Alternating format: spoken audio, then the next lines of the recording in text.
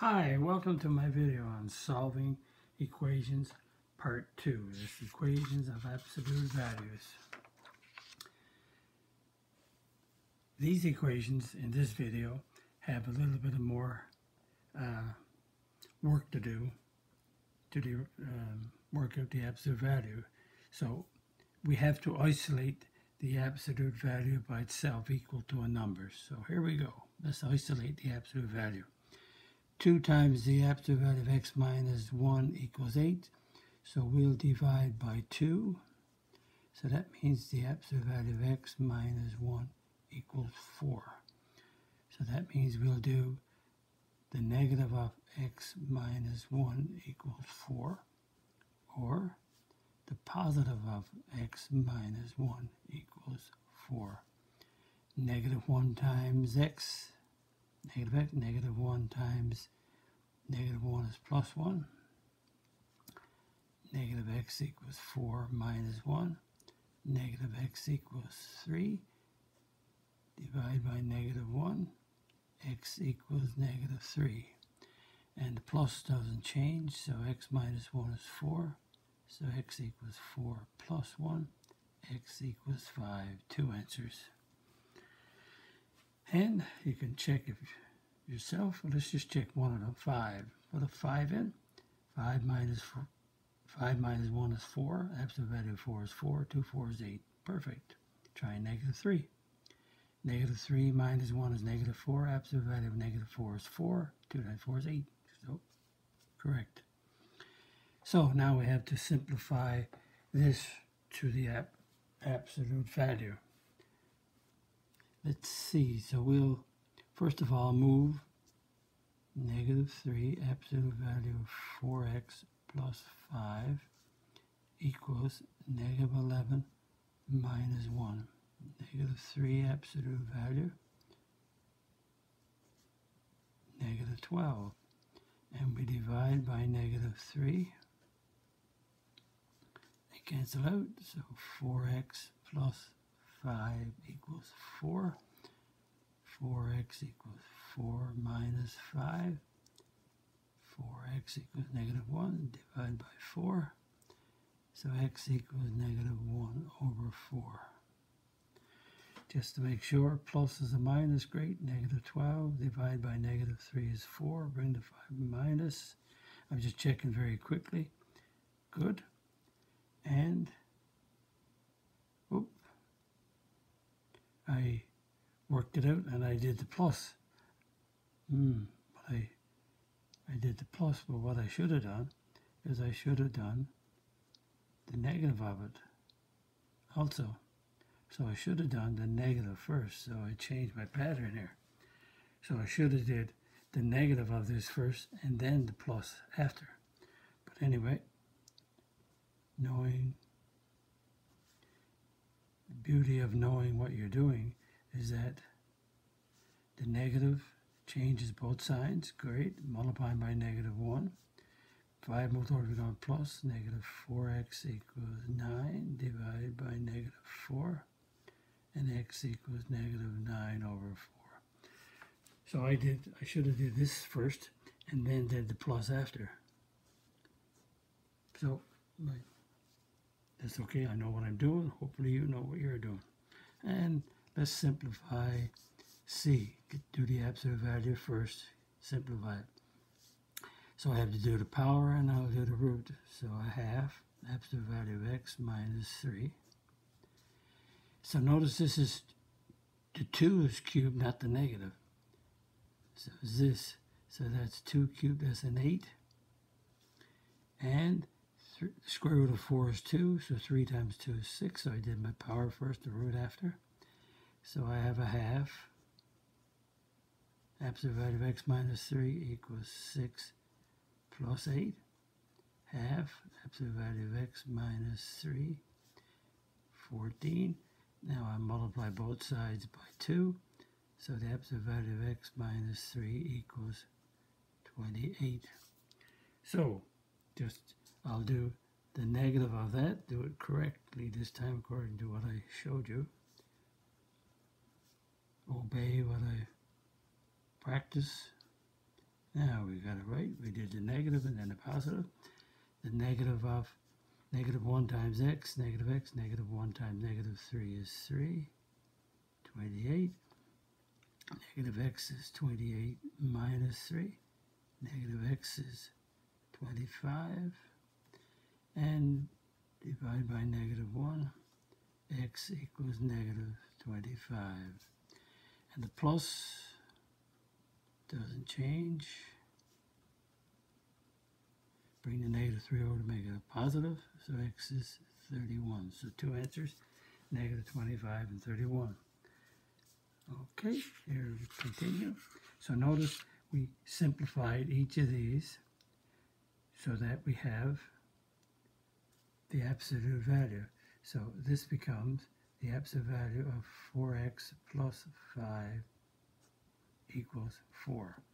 So now I did the minus of it and the plus of it. So there's dividing by negative 3 gives you this equation. And now I do the plus minus. Okay, let's continue. Practice means pause the video and work it out. Here we go. Isolate the absolute value. So negative 4, 3x plus 1 equals, move to 16 over, make it negative. Divide by negative 4. Negative 4's cancel. 3x plus 1 equals 4. Oh, the absolute value. See? I'm thinking, so the absolute value of x plus 1 equals 4. Now, the negative of 3x plus 1 equals 4, or the positive of 3x plus 1 equals 4. And the negative, multiply negative 1 by these two is negative 3x minus 1 equals 4. Negative 3x equals 4 plus 1. Negative 3x equals 5. Divide by negative 3. X equals negative 5 over 3. And the positive doesn't change anything.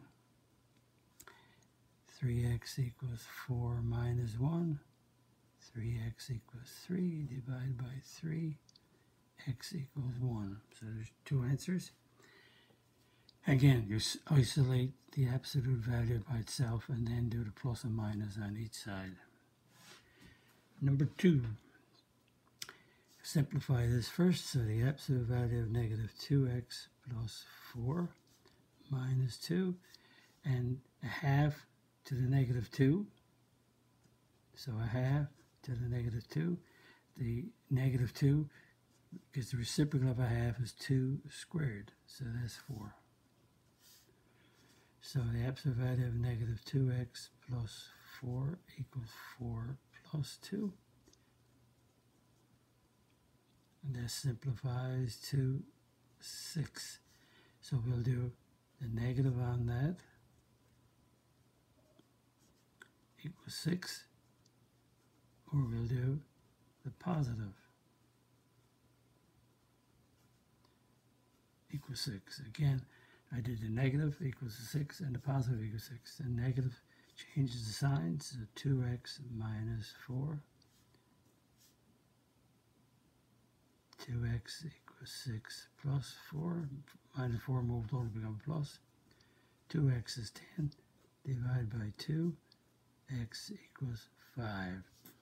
And the positive doesn't change anything. Negative 2x is 6 minus 4. Plus 4 moves will become a minus. Divide by negative 2. X is negative 1. And notice, again, I isolated the absolute value. And then I did the plus minus. And I kept the 6 the same, but I did the negative of 2x plus 4, and I did the positive. Again, a pattern I'm going to use all the time. You're going to see how that pattern works out with inequalities, solving inequalities. Okay, solve and check.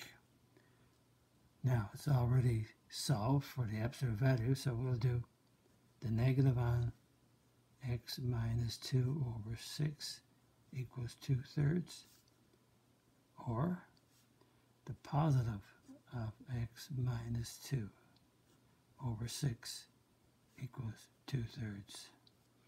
And the negative 1 is understood to be over 1. So negative times x minus 2 is negative x plus 2 over 6. When you multiply by fraction by negative, it's the numerator that you multiply. Now I have two fractions equal, so one of the ways is to cross multiply. 3 times negative 2x, negative x plus 2 equals 6 times 2. Two fractions equal, cross multiply.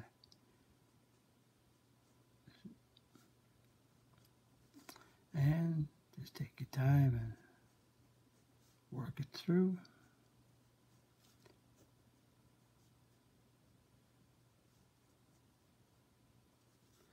Cross multiply 3 times negative x plus 2, 6 times 2. Okay, everything is plus is a minus, a 6, divide. And again, check the positive divided by negative is negative. And the plus doesn't change it. X minus 2 over 6 equals 2/3. 3 times x minus 2, 6 times 2. 3x minus 2, be careful. 3 times x, 3 times 2 is negative 6, 12. Minus becomes a plus when I transpose. Divide by 3. X is 6. Now it's got them solved, so let's check. I'm going to check with x equals negative 2. So the absolute value, negative 2 minus 2 over 6 equals 2/3. And that's the absolute value of negative 4 over 6, 2/3. Absolute value, it's 2 and 4 goes 2, 2 and 6 goes 3. Absolute value of negative 2/3 is 2/3. Checked. We're going to check with x equals 6. And we're putting 6 in the place of x. 6 minus 2 over 6 equals 2/3. 6 minus 2 is 4. 4 over 6 becomes 3 over 2 when you divide by 2. 2/3 equals 2/3. So, negative 2 is the solution, 6 is the solution in this equation. And I have another little extra problem this time, and it's solve the system of equations algebraically and geometrically. Notice I have a pair of equations, but when we do the algebra on this, y is equal to 3 and y is equal to the absolute value of x plus 1. That means the absolute value of x plus 1 is equal to 3 because they're both equal to y. So we're going to solve this out. The negative of x plus 1 equals 3, or the positive of x plus 1 equals 3. Notice that when you have these two equations, they become this single equation now because the both of them are equal to y. So this is the equation that we practiced just then, isolating the absolute value. But it came from both of these left and right side equal to y. So that's negative x minus 1 equals 3. Negative x equals 3 plus 1. Negative x equals 4. Divide by negative 1. X equals negative 4. The positive doesn't change. 3 minus 1, x equals 2. And now, remember, this is a system. So y is 3, was x. So when x is 4, remember, y is 3. And when when x is 2, y is 3. We already have a system of equations, so we have to find the values of x and y. When I solved this equation, as in the previous part of the video, I was just looking for the values of x, which is these two. But now that I have a system, I have to find the value of x and y. So these are the... Now, you notice that y is 3, so I didn't have to find what y was. But if you took the negative 4 and plugged it in right here, you would get 3. Put a negative 4 into this equation. Negative 4 plus 1 is negative 3. The absolute value of negative 3 is 3. So when x is negative 4, this equation gives you y is 3. If you took the 2 and put it in this equation, 2 plus 1 is 3. Absolute value of 3 is 3. So a 2 gives you 3. But we didn't have to do that. We could have. But y is automatically 3 when x is either one of these two. So these are the two solutions for this system. Now, that's working there algebraically. Geometrically is geometry, solving it by graphing. So y is 3. So y is 3 is on a system of equations with x and y. Y is always 3. That means y is 3 right there. So we have, this is a horizontal line. So y is 3 could be 0, 3, 1, 3, 2, 3. Y is always 3, no matter what x is. So when x is 0, y is 3. When x is 1, y is 3. When x is 2, y is 3. So what we have, y equals 3 is a horizontal line passing through the y-intercept of 3.